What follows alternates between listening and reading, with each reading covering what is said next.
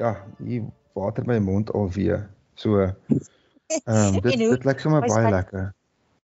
is dit? Sal jy van so iets hou vir 'n romantiese afspraak? Absoluut, absoluut. Dit klink sommer baie lekker. Ja, nee, absoluut. Ons het gewoonlik sulke etes by ons, jy weet, etes, ons speel golf en wat even, hulle het sulke gentlemen's dinners en sulke goed, en dan het hulle nou lamskenkels en alles so. Dit laat my nou net dink aan weet, lekker tye. So, dis nou lekker tipe van 'n boerekos menu wat jy het hier. So, en dit is lig. Die hele menu is lig. Ja. So jy sê dit sal aanklank vind by jou. Dis jy of is ja. So ja, is een van die Okay. Ja nee, soos ek hou ook van die klassieke weet smaak en geregte, maar mense is altyd oop vir nuwe geure en nuwe tipe kosse ook om weet jy maak ook mos nou lekker kos. So jy weet ook mos nou van nuwe tipe kosse en so jy weet. Is jy ook nog maar een liefes vir jou klassieke goed of wat is van jou gunsteling kossoorte sou ek sê? Nee, maar hierdie persoonlik dink ek is verskriklik lekker, want dit is nie enige van 'n go-to ding wat 'n mens kry nie. So as jy nou 'n skaapchoppie, ek persoonlik as ek 'n skaapchoppie kan eet of 'n lamskenkel of jy weet al daai tradisionele goeders, is dit verskriklik lekker. Want dit is die goed wat spesiaal is, dis nostalgies, dis dinge, smaak en goedes wat jy op terugval. Maar dis nie iets wat ek noodwendig sal doen by my huis nie. So vir my is dit exceptionally spesiaal as mens so iets, jy weet, op jou pad kom en jy kan byvoorbeeld nou, dis nou 'n date aand wat ons het hierso. So dit sal absoluut 10 uit 10 wees, jy weet, in my oë om so iets te kan hê, want of course wil ek nou nie my eie goed eet nie. Verstaan jy? Ja. Want jy kan dit mos nou elke aand by die huis kry, so jy gaan my nie kan impress met dit nie, so, maar ja, lekker lamskenkels, joh, gebraaide aardappels, pampoenkoekies, broccoli met blomkool met kaassoos. Dis nou regte tradisionele spesiale kos wat jy baie min kry hoor, miskien 1 keer 'n jaar is, as jy gelukkig is. Ja, en jy maak bly met nou hoor dat jy daarvan sal hou. En dan in terme van die drankies, is jy 'n rooiwyn persoon of wat hou jy van? Ja, ek is 'n rooiwyn, ek is 'n kommersiële rooiwyn drinker, so ek kan genoeg rooiwyn drink om en jouself? Nee, weet jy, ek het nou rooiwyn op die ek hou van rosé. En dan kom maar met die lamskenkels. Ek is nogal iemand wat lief is nogal vir soos 'n semi-soet witwyn partykeer. Maar nou by die lamskenkels, ja, sal dit dan nie so gaan nie. Ja. Maar overall sal ek sê ek is nogal lief vir witwyn, semi-soet daar as ek nou so iets sou drink. Andersins is miskien soos 'n gin of ietsie. Wow, ek kan jou join met alles van daai. Okay. Nee, maar dit is goed. En van die nagereg, wat dink jy van die nagereg? Okay, rustige dis die agtergrondmusiek. Sorry. Wafels met roomys, perfek. Cappuccino. Perfek. Nee, wafels met roomys, dit is baie lekker. Heerlik. Kan nie fout gaan met dit nie. Ja, nee, kyk, dit is altyd net lekker. Jy kan altyd dit geniet en daar kan niks, dit kan lekker wees. Ja, nee, gaan aan? Ja, natuurlijk. Ek kyk nou in die menu, so ek kyk nou van bo tot onder, links en regs en whatever, so ek praat nou maar net saam, maar gaan aan. Okay. En dan natuurlik nou, musiek in die agtergrond sal maar so net lekker rustige musiek wees. Dit hoef nie eers net romantiese rustige, maar net lekker dansmusiek, jy weet. Yes. Net lekker met 'n mens op, want jy is ook mos lief vir dans. Maar dis korrek, ja, want daai, jy weet, as jy nou na sulke musiek luister, dan dink jy net aan goeie tye, so weet, vir 'n tipe van 'n date is dit nou perfek, weet, dit moet nie ouwe bedding wees, dit moet net rustig wees en ja, jy moet net jy moet kan connect op 'n sekere way, as jy nou verstaan wat ek bedoel. Ja, en hou jy van Afrikaanse musiek? Ek luister baie Afrikaanse musiek, ja. So ja, baie van die plekke wat ons by gaan dans is predominantly Afrikaans en so. En van die ander plekke is Engels. So ja, dis 'n kombinasie van die twee. Maar ons het nou Afrikaans groot geraak en die Afrikaanse musiek het baie verander van jy weet oor die jare. Maar dis definitief 'n weet 'n go-to weet in mense is 'n lewe is die Afrikaanse musiek. Het so goed geraak oor die jare en so anders hulle kompeteer met internasionale, jy weet, rockstars sal ek sê. Ja, maar nee, luister, ek myself is baie lief vir dans en Afrikaanse musiek en net enige lekker dans, lekker opgewekte Engelse musiek ook, lekker, wat 'n mens net ook kan dans en lekker kan luister. Lekker luister en dansmusiek, ja. Yes, ja. Lief daarvoor. Want musiek is nogal 'n groot deel van 'n mens se lewe. Absoluut, ja. Ja, my TV, ek werk nou van die huis af en so jy spandeer baie tyd op jouself, maar die meeste van die goed wat op is die radio en musiek en so, dis eintlik TV nie, so, die musiek wat jy luister moet lekker wees, en moet as jy nou braai en kuier en whatever, dis definitief 'n mood aanpassing, of 'n mood enhancer. Absoluut. Absoluut. Ja, nee, kyk, met my kuier is lekker luister en dansmusiek net die beste. So ja, ek het dit nou ek het probeer net vra wat ek bietjie meer van jou gaan leer ken, en van hulle was miskien 'n bietjie van 'n curveballs daarin gewees, maar jy het baie goed gedoen, so. Ja. Luister, toe jy met die heel eerste vraag vra, was ek so bietjie soos ek dink nie ek het 100% die regte persoon gegee nie. Daai was meer oor my ja, ek sal nie uitbrei daarop nie. Dat ek kan nie. Okay. Maar jy moet nog steeds die vraag antwoord. Dit sal nice wees. Ek dink nie 100%. Dit was 'n jy weet nie, ek weet nie wat haar naam onthou nie. Dink dit was Quinn Brown wat gespeel het. Ja, wat gespeel het maar nou ek kan dit nie sien nie. Is dit in die Joker? Nee. Dit was sy ek kan ek dit nou vir jou sê? Want dit was nou op die uiterlike gebaseer. Nee, of course. Nee, maar dit is sê dit is mos nou ek probeer nou uitfigure. Ek kan jou mos nie sien nie, so.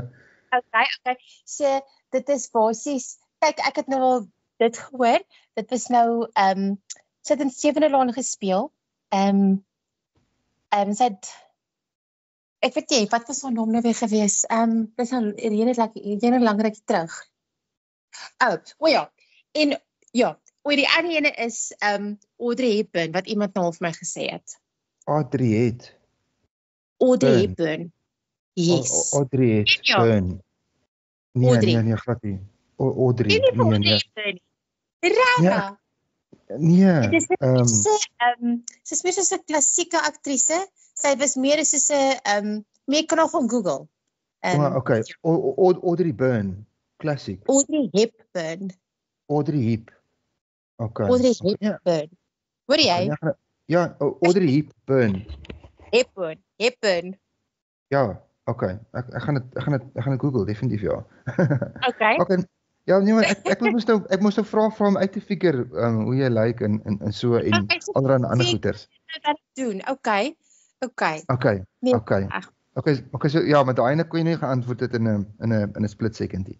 Nee, mense is nou nie seker van wat jy nou kan sê en wat jy nie ons kan sê nie, want dis mos nou soos 'n liefde in die donker. Jy weet nie of jy te veel van 'n voorkoms kan weggee nie, jy weet.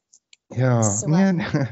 Wel, dit is kom ek nou dit ingesit het hierso, want ek kom om te sien. Dis allowed. Okay, dan die volgende ene was gewees, ek het 12 vroue, so ek het eintlik gecheat. Maar anyway, maar ek het dit vir niemand gesê nie, ek het nie eens vir hulle gesê nie, vir Lisa en vir Santoni. Ja. Okay, she's beautiful. Andrew Hepburn. Audrey. Ja, Audrey Hepburn. Okay, nee, classic. Okay, Ja, Yes, ja, hierso het ek nou gegoogel en ek het dit nou gekry so. Yes, nee, Okay. dis pragtig. Okay, nee, dis Te hoor. mooi. En okay, dan die ander ene was gewees public affection, of liewers agtertoe deure. Okay, daar het ek nou so 'n bietjie van, kan ek maar vir jou sê net wat ek nou daaroor wil sê. Dink, maar jy moet vir my sê wat jy dink. Dis ja, so sê vir my wat jy dink. Okay. Public affection, ek is eerlik met jou, ek hou daarvan as iemand my hand vashou. Daarvan hou ek en 'n drukkie. Ek gaan nie omgee vir 'n drukkie of so nie, maar as dit kom by soos miskien nou soen of daai tipe van ding, ek dink meer agtertoe deure. 'n piksoentjie van ek nou nie mind nie. Of hoe nie, of vashou of nie, maar ek dink af van die setting. Yes. Maar as 'n paasiesvrou het jy jou meter radius om jou nodig so. Nee, ek is nou nie so nie. Ek hou daarvan as iemand my hand vashou of so, maar ek sal nou sê dit hang af van die setting. Maar nee, ek nie 'n meter meter nee, definitief nie. Nee, ek hou van affection. Ja. Ja, okay, nee, maar daai dink ek nou aan vreemde mense of so iets, maar met 'n paisies mense is baie paisies mense is baie sy spasie is belangrik, so dan maar nou jou partner tel nou nie onder dit nie. Okay, bedoel jy nou in terme van algemeen nou? Yes, ja. Hoe ek as persoon is. Ja, want ons is nou in 'n public setting. Ons is nou ons stap in die mall af en iemand wil jou, iemand wat jy ken en whatever, wil sommer hierso vir jou 'n druk kom gee of so iets en ja. Ja, ek is iemand, ek gee graag drukkies en dit sal my nie pla nie. Okay. Nee, dit sal my nie pla nie. Ek gee graag drukkies as mense my drukkies gee, dit is vir my lekker. Yes. So nee, ek het glad nie 'n probleem met dit nie. Okay, dan is daai ene opgelos. So ja, ons sal nie in 'n minuut deur al die goed gekom nie. Nee, weet jy, dit is baie keer ook net so, daar's meer as een antwoord amper, as wat ek meer as een interpretasie amper, sal ek maar amper sê. Absoluut. Ja, nee, enige vraag het 'n paar antwoorde. En dan die ander ene wat ek gehad het was hoe wys jy liefde? Jy kan een of meer van die volgende kan jy nou antwoord. So die eerste een is dade van diens, kwaliteit tyd saam, fisiese aanraking, woorde van bevestiging of gedeelde ervarings. Nee, definitief, dit was definitief meer as een van daai. Okay. Dit is my miskien weer. Okay, hoe wys jy liefde? Die eerste een is dade van diens. Die tweede ene is as jy nou dade van diens is nou as jy iets vir mense wil doen. Die tweede ene is kwaliteit tyd saam, kappel wat nou tyd saam spandeer. Jy gaan weg in plaas van mekaar nou moerse parfume elke naweek koop om te sê is lief vir mekaar, dan sal jy nou eerder weggaan na of van spa's of sulke goeders. En die derde een is fisiese aanraking, dis nou 'n drukkie en so. Die ander een is woorde van bevestiging, dit is nou jy doen goed, jy weet, ek waardeer jy weet wat jy doen vir my. En die ander is gedeelde ervarings wat weer terugkom, jy bou 'n memory op of jy deel dinge saam. Ja, weet jy, ek wil amper vir jou sê all of the above.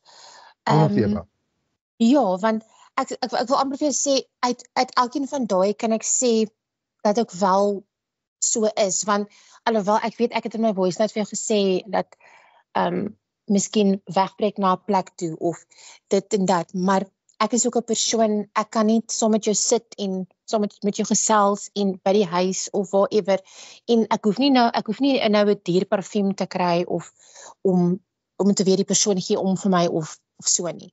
So ja, ek dink al van daai is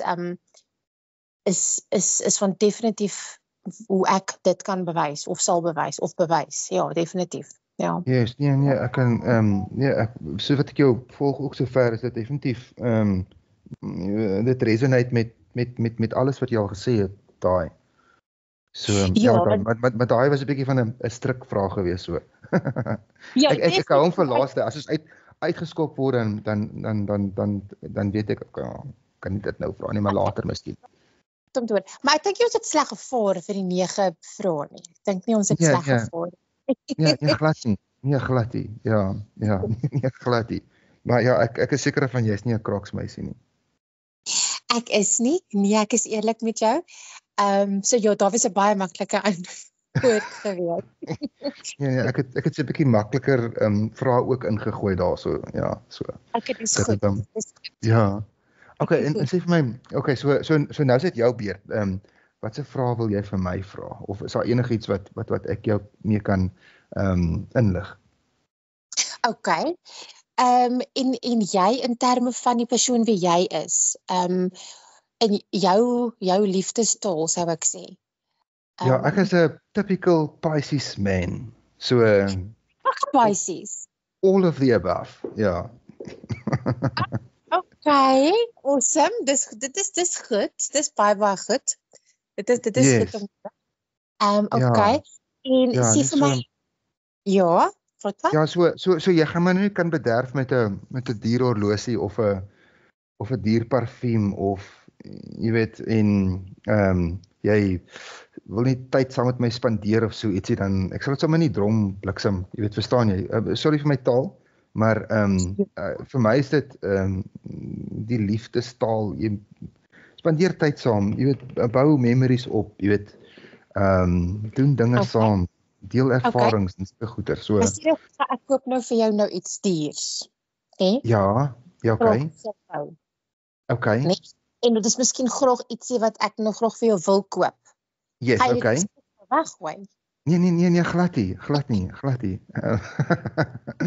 Nee, dit is miskien het ek nou verkeerd gesê. Nee, maar natuurlik ek hou ook van nice perfumes en nice klere en nice skoene en whatever. Ek probeer ook altyd die beste te doen met wat ek het. Maar dit is nie vir my die alpha en die omega in 'n couple, in 'n relationship om my happy te maak. Jy weet, ek hoor jou, okay. Om tyd te spandeer en dinge saam te doen is vir my meer belangriker as jy weet die aardse dinge. Jy weet, is nice. Connection is beter vir my as 'n bling op die arm. Dit is net nie verstaan jy? Ja, ek sal dit terugdink aan 'n lekker nog. Ja.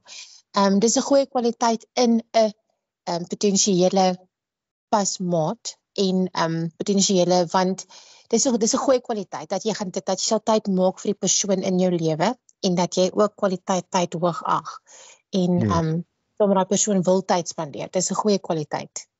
Nee, vir my, jy weet, ek ken geen ander taal nie, so dit is maar nou net jy weet hoe 'n mens operate. 'n man van ook nou hier.